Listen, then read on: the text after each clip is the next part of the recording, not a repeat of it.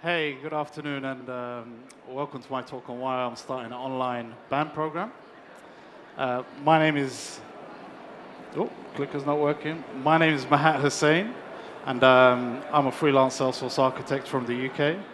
If you want to reach me on Twitter, you can hit me up on the handle Mahat Hussain. Just before we get started, just a couple of housekeeping things. Clicker's busted. So firstly, the developer keynote is on Thursday. The guys just mentioned it, but definitely go check that out. It's going to be awesome. And then our favorite slide, the safe harbor statements. Key message here is that make all purchasing decisions based on the currently available products. With the housekeeping stuff out of the way, I wanted to talk about today I'm going to talk about what BAM is, talk about my story. To understand why I'm doing this, you kind of really need to know about my background. Talk about some of the frustrations I feel that I have within the industry and you guys probably could relate to.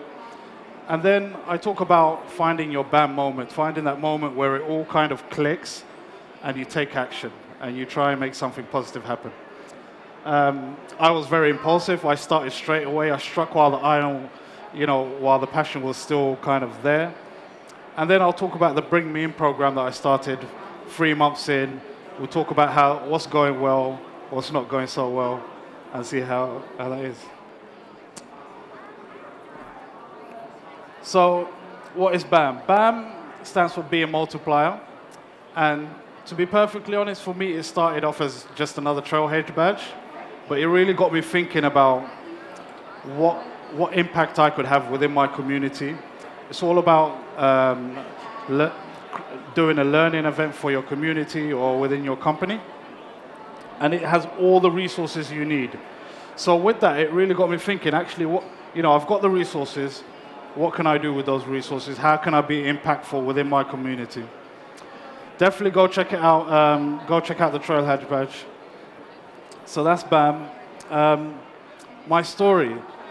So when you do something like this, it really matters where your background will really drive you. For me, I was born in Somalia, not the safest country in the world.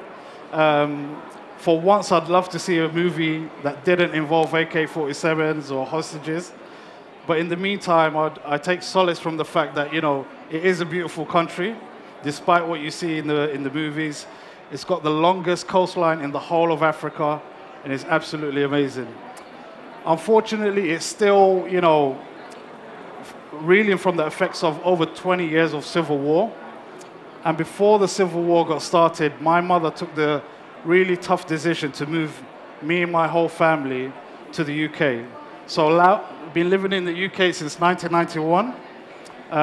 My mother, initially the intention was to migrate and be gone for only like 3 months. The situation in Somalia spiraled out of control. There was, she migrated with 5 boys, me being one of them, and my father, who's quite ill. My mother had a tough decision to make.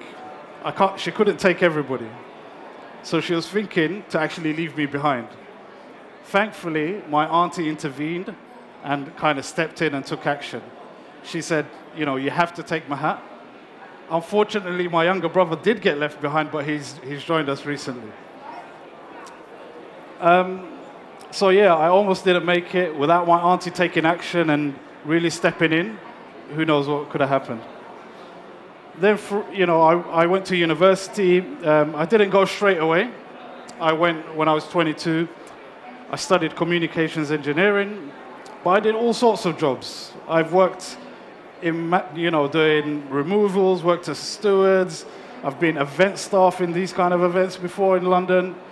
And all of that made me come across people from different walks of life. And I was really able to connect to that, and I really enjoyed that. I look back on that time with fondness. But in the end, my uncle convinced me to go to university, where I studied communications engineering. And now, I've been in the Salesforce game for about 8 years. I'm a freelance Salesforce architect with 11 certifications. Also, I'm football mad. So if you know anything about the UK, we love our football. It's not called soccer over there. This gentleman on the screen is Mohammed Salah. Just like me, he's Muslim. And he's done something amazing for the Muslim community in the UK. He's actually managed to shift the needle from all the negative talk that we kind of associate with Muslims and whatnot to something much more positive. He's really shifted the needle. People see Muslims in a more positive light through the actions that he's taken. And he's an inspiration for many of us. Not only because he plays for a great team, but yeah, because he does great stuff as well. So what are my frustrations? You guys may be able to relate to some of these frustrations. For me, diversity is something that drives me up the wall. It's something that I struggle to deal with and kind of live with. So growing up in London, really, really multicultural part of London, East London. However, I get into work and it's not the same. Everybody kind of looks the same, but they don't really look like me, which was a bit of a hard thing to deal with. And, when I did find somebody that looked like me, I was like, whoa, hey, what you doing here? And I'm doing the same thing you're doing here, bro. I'm working too. Then there's kind of the constant requests from family to kind of bring them in. So my friends and family would ask me about what I do. I tell them about Salesforce. Their eyes light up. And then I'd send them away and I'd say, go and learn Salesforce. Go do this, go do that. But then, that original enthusiasm would die because they didn't really have the context. Trailhead has been absolutely amazing. But if you're coming from a world where you don't know what CRM is, you don't know what business applications are, it's quite hard to kind of get that context. So they'd come back to me and I'd say, hey, how are you finding it with Salesforce? And that sparkle in their eye wouldn't be there anymore, which kind of frustrated me a little bit. Then we have what the guys in the US are doing. So this is not really a frustration, but more of an observation. We all saw what Pep Up Tech are doing in the keynote yesterday. Such an amazing organization. We know what Silver CRM is doing. That's one consulting company in the US that I'm aware of that's partnered with Pep Up Tech. We've got Leah McGowan here. And then we've got Ilhan Omar, who's the first elected American Somali legislator. If you can tell me what the Salesforce connection is, there may be a prize. I don't know. I don't really have anything. We got something. Oh. And then, what is your BAM moment? For me, your BAM moment is something that I describe when everything kind of clicks. It kind of all comes together. For me, I took some of the frustrations and the inspirations that I talked about, and then the tools, the resources through the Trailhead badge, and inspiration from people like Leah, from Pep Up Tech, from all those guys, and then conversations with my family. So my wife, she trained as a civil engineer. She went into work, very male-dominated environment as it is, and she's black, and she's Muslim. So she find it really difficult to kind of enjoy her profession. So she retrained as a physics teacher. She absolutely loves it now. But we got 2 young kids. We got a young girl, we got a young boy, and we sit there, we think about, like all parents do, we think about what kind of world, what kind of workplace are they going into, and that was it.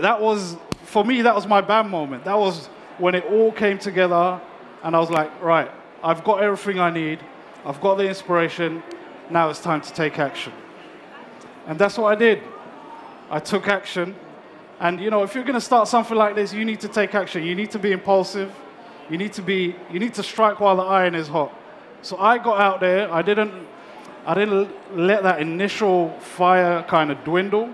Got out there, posted something on LinkedIn and Medium, started getting registrants, and I went to the channels where the people I'm trying to reach are. So I went to WhatsApp. I used LinkedIn, but the positive vibes start to roll in when you do something like this. And that drives you on. That really drives you on. So where are we now? So I put together the Bring Me In program.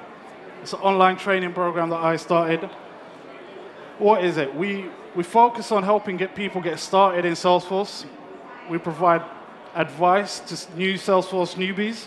So if you can imagine, if you're, like a lot of people getting started in Salesforce, your company just gets Salesforce, and you're given the role of being a Salesforce admin, but you don't know where to go. You don't know who to reach out to, and we provide that. We provide help for Salesforce newbies and people trying to get started in the Salesforce community. We focus on context. So like I mentioned, people would ask me about Salesforce, how do I get started? I'd send them off, but they didn't really have the context. So that's what we try to do. And we try and go a little bit beyond Trailhead. Trailhead is amazing, but without that context, it can be hard for people to kind of really dive in. So quick progress update. We're about 3 months in. There's some things that are working really well. We've got a Slack community with strong engagement. We've got a Trailhead tracker where we do some kind of gamification. And the group sessions, they provide really good context as well. Just yesterday, this gentleman in the top right-hand corner, Abdul, he's got a job in Salesforce, working in Salesforce now. He works for a company called Lightful CRM. He's cross-trained from being a web developer to a Salesforce developer now. And to get that news just before the kind of whole Dreamforce was really kicking off was absolutely amazing. This is new. So to be honest, what's not working so well?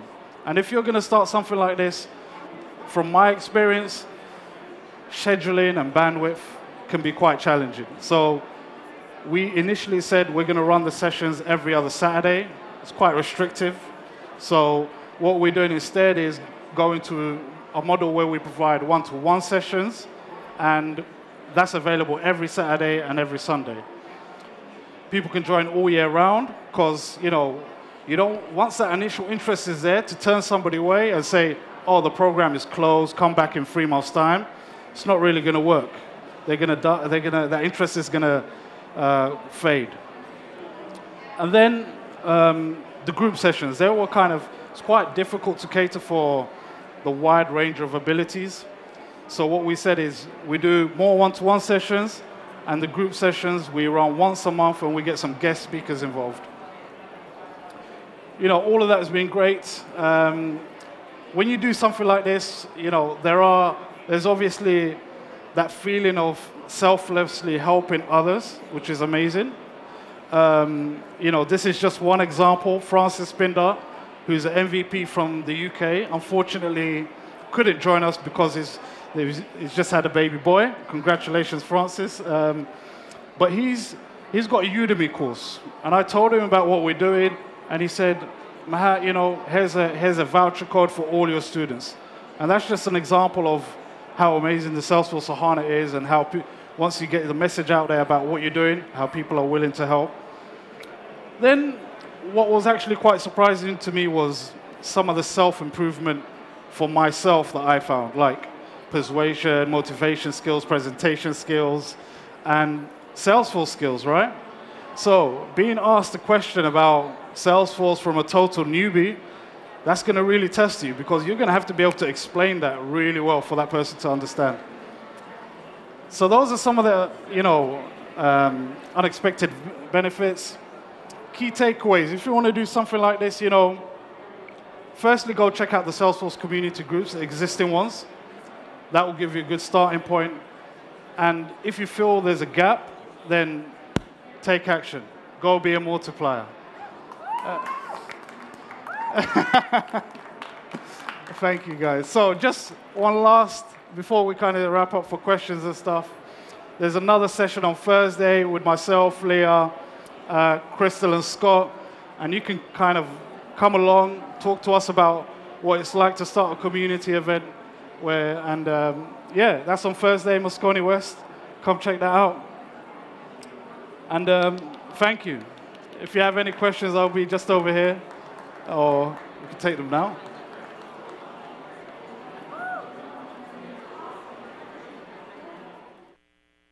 How do I do the one-on-ones? The question is, how do I do the one-on-ones? So there's a couple of things. For scheduling, I use an app called Calendly, which allows me to kind of make slots available within my calendar. And then I send out a link to whoever wants to do the one-to-one sessions. That puts the onus on the guys to kind of book time in my slot, because it's easy to say, let's do one-to-one sessions, but we've all got families and we've all got other commitments, so it needs to be something that we can all commit to, we can all kind of agree to once that time is in the slot. So I use Calendly. I make some time slots available every week now on a Saturday and a Sunday, and people can just book in a 30-minute slot with me. And the thing with the one-to-one slots is, it's one-to-one, so it's tailored, right? So people can come with very specific questions.